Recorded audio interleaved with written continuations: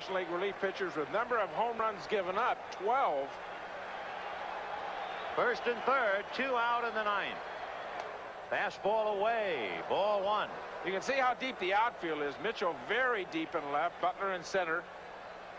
The double, of course, to prevent the tying run, which is at first base. 1 ball and no strikes. Grace with a triple and a scoring fly ball. Away, ball 2. And on deck, Andre Dawson. It looked as if Leverage had to be getting ready for Grace, but when Downs fell behind to McClendon, Craig's hand was forced. 2-0. Ball 3. Now 1 pitch away from loading him up, and Kelly Downs sweating it out in the Giant dugout. Luis Salazar and company hoping that they can repeat the miracle of the 20th of July. 3-0.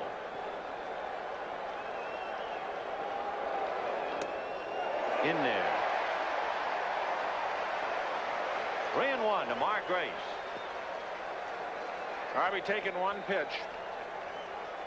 Take the 3-0. Maybe get the tying run to second. He'll be swinging here.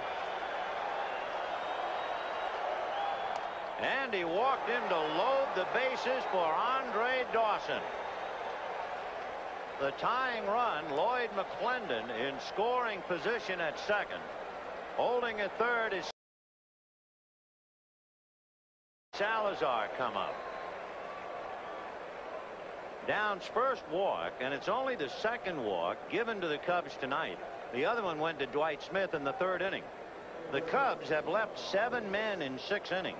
In fact, they failed to leave a man only in the 2nd inning when Salazar led off with a home run. They left 5 in the last 3 innings, and Jeff Brantley is throwing in the Giant pen. Ball 1, and for the 3rd inning in a row, the leadoff man has gotten aboard. Walton in the 5th, Dunston in the 6th, McClendon here in the 7th.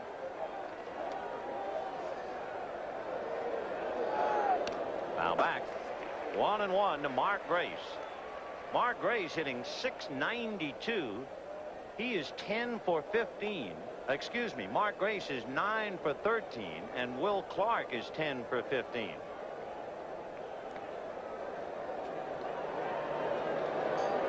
One ball, 1 strike. Right side of the infield wide open. Thompson shifting to his right, and Clark on the bag holding McClendon. Hit in the air the other way. Mitchell is there with Butler, and it's Mitchell.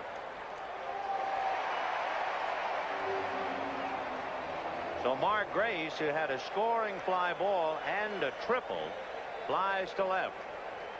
Boy, he looks like he's saying he wanted it back, too. Remember last time up, he got the breaking ball and crossed up the defense, hit the triple into right center. That time, nothing but hard stuff from Kelly Downs away. Expression on Grace's face seems to say that, boy, I'd like to have that back. That hanging curveball that Ryan Sandberg had earlier in the game popped it up. Seems to be the same thing Grace is saying.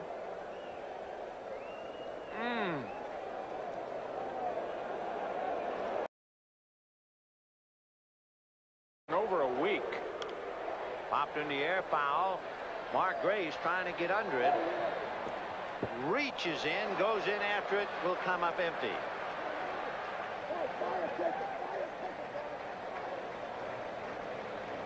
Another great effort by Mark Grace. Again doing battle with the auxiliary seats just down from the Giant dugout. Charlie Williams right on top of the play. Boy, those 2 first basemen in this game, something to watch. He just triples, and there's a drive into right center, and the ball game is all tied up. That's going to go to the fence, and the Hawk goes flying into second base in a 4-4 tie.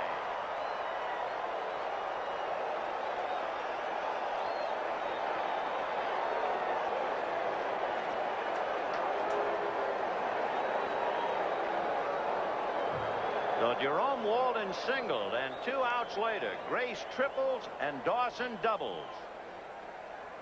Dawson got a pitch up and out over the plate last night against Lacoste and hit it just about the same spot. Here Garrelts leaves the pitch up in the middle of the plate. Dawson just drives it in. You know who's the happiest person in the ballpark? Greg Maddux, sitting in the clubhouse inside and knowing he's off the hook. Mentally, it's just a big relief. Certainly didn't want to go back to Chicago, knowing he's 0-2. He is dead off the. 2 down, and the batter will be Mark Grace. And every time Grace comes up against Scott Garrelts, you have yourself a major confrontation, and Terry Kennedy is going out to the mound to talk to Garrelts. There's the scouting report. Likes to inside out the ball. That means get the pitch on the inside part of the plate and take it to left field and try to pound him in on his hands. He doesn't strike out much. A great ratio of almost 90 base on balls and just 42 strikeouts. So he's going to make contact. The Giants have been trying to make him put it into play to left field. And he promptly bangs it into right center for a base hit. It gets by Sheridan. And Walden is around third. He will score. Grace is on his way to third. And Robbie Thompson will run it back to the infield. Pat Sheridan tried to backhand it on the dead run and came up with a glove full of empty. And the Cubs now are the tying run 90 feet away. It'll be a triple. One of the things you have to do from a pitching standpoint is pitch the way that your defense is set up. Here they throw the breaking ball, a pitch that Grace can pull. Butler in center field all the way around in left center. That ball really dead in the alley. Sheridan tried to cut it off, knowing that Smith has excellent.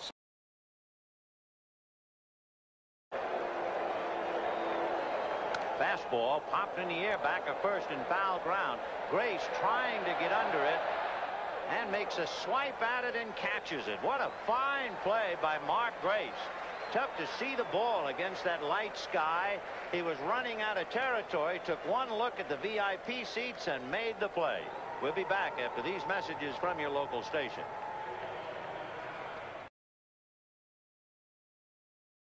Fielder. Ground ball perfectly positioned as Dunston. He threw a sinker to Grace, but Mark stayed with it. 2 down. We mentioned that last night. Dunston has a habit of gripping the ball across the seams and throwing sliders and sailors, and Grace does a truly remarkable job of handling those throws that come at such great velocity with all kinds of movement on them. Mark says he'd rather try to catch him than hit them. To swing the bat against Scott Garrelts. That's a successful at bat for Dwight Smith. So the 2-out walk gives Grace yet another chance.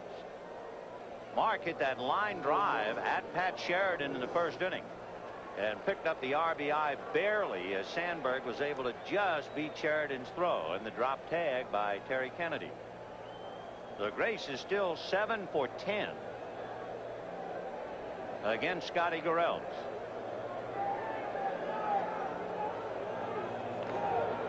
With 2 out, it's a question of what Zimmer wants. Does he want to keep Will Clark on the bag, or does he want to turn Dwight Smith loose?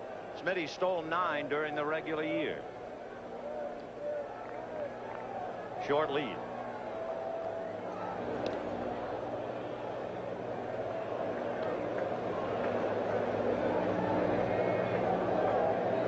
Scott Garrelts, the National League earned run average leader. Cubs leading 2-1 in the third. And there he goes. The pitch is a strike. The throw not in time. Backed up by Uribe. So Zimmer obviously would rather have Smith in scoring position than just lead the hole on the right side. One of the things Zim said that he was going to do in Chicago right before game number 1 was run against Terry Kennedy. A tough pitch to throw on. Terry kind of came around the side. Here's an interesting point now. You know all about how Grace wears out Garrelts. Yeah, Andre Dawson is not hitting on deck. Are you even going to bother to pitch to him? Right-hander to right-hander from the on-deck circle.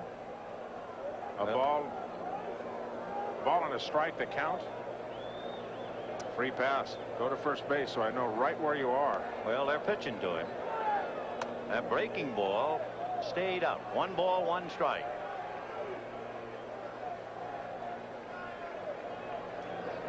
Gray's hitting .727. Breaking ball punched on the ground to Uribe, who sets for the throw. High throw. Coming to the plate is Smith. The throw. He is out.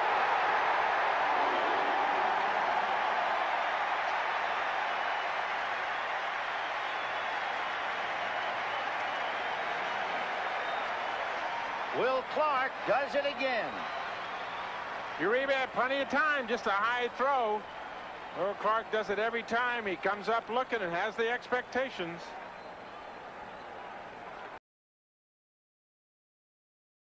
Fielder. Ground ball perfectly positioned as Dunston. He threw a sinker to Grace, but Mark stayed with it. 2 down. We mentioned that last night. Dunston has a habit of gripping the ball across the seams and throwing sliders and sailors, and Grace does a truly remarkable job of handling those throws that come at such great velocity with all kinds of movement on them. Mark says he'd rather try to catch him than hit them. And before it's over. Pat Sheridan, a ground ball to Grace. Mark takes it to the bag, so 1 pitch and 1 away in the 4th inning. In case you weren't with. Great play by Thompson. Time called, and there's a few words. Sean Dunston and Will Clark. That's the first time we've had any semblance of disagreement between the 2 teams. After all, with Roger Craig and Don Zimmer so close, it appeared to have spread to the teams. But now suddenly something was said, and Dunston was furious. Zimmer saying, "What happened? Tell me." It probably stems from the, remember the play at second base when Clark went into second? Sandberg turned around and looked at and told the umpire, look at Clark. He was pushing up in the air, interfering at second base. That might have been what it's about. There's 2 very competitive individuals. They'll be left alone over there too if they can clean house. Dunston is furious. Will Clark trying to quiet him down earlier in the game, and it had to be unintentional. Remember, Will Clark unintentionally stepped on Dunston's hand. Now let's see. I wonder if we have Dunston going down the line at the bag. I know we were watching that fine play by Robbie Thompson, but you wonder if something happened as Dunston was approaching the bag. Jose Martinez trying to calm Dunston down, but he is furious. He's arguing with everybody. He's arguing with the umpire, his own coach, arguing. Look at Clark. Clark is still in there. And Zim trying to make amends here. You don't want to lose your shortstop.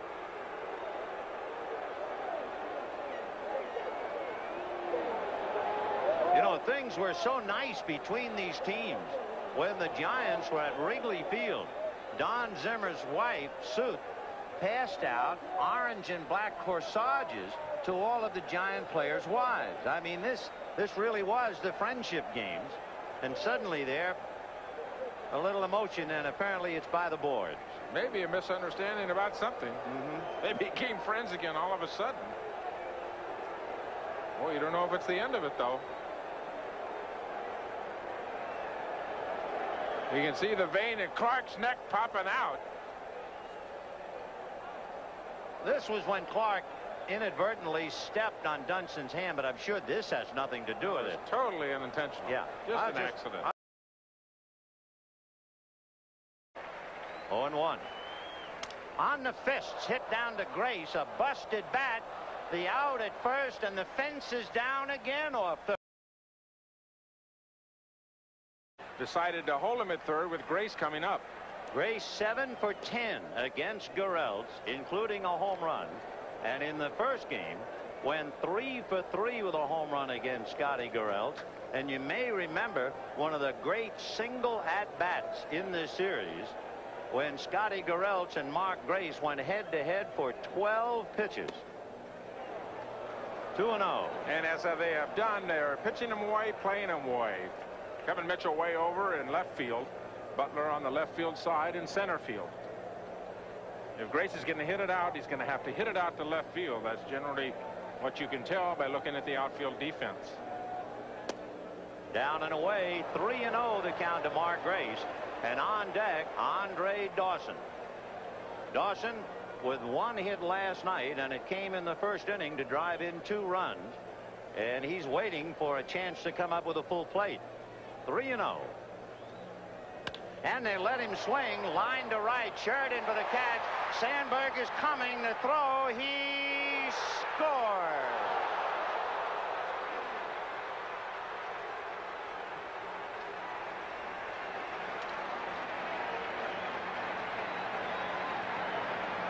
Close play. Terry Kennedy unable to hold on to a great throw by Pat Sheridan. Take another look. Just a slight double clutch by Sheridan. A good throw. He just didn't quite get a handle on it on the first go into the glove. And a good slide by Sandberg right underneath Kennedy at home plate. This is not an easy play for Sheridan. A very tough right field, sun field. You can see Sandberg coming down the line to go right underneath him, right into the bag. A good call by Jim Quick at home plate. Even if he had held on to the ball, I believe he would have been safe at home plate. But that was an excellent play by Sheridan right field. Remember, they let Mark Grace swing 3 balls and no strikes. The Giants appealing, claiming that Sandberg